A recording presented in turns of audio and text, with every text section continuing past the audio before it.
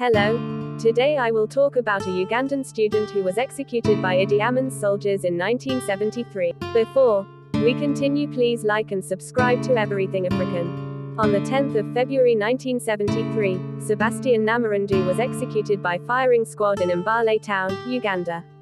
Before his death, Sebastian was a student at Makerere University and a member of FRONASA.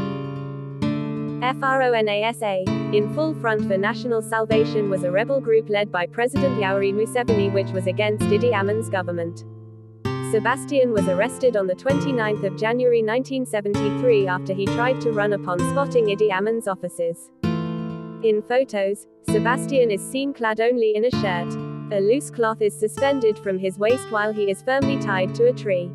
His head is, however, still upright before the firing squad shoots and kills him on spot.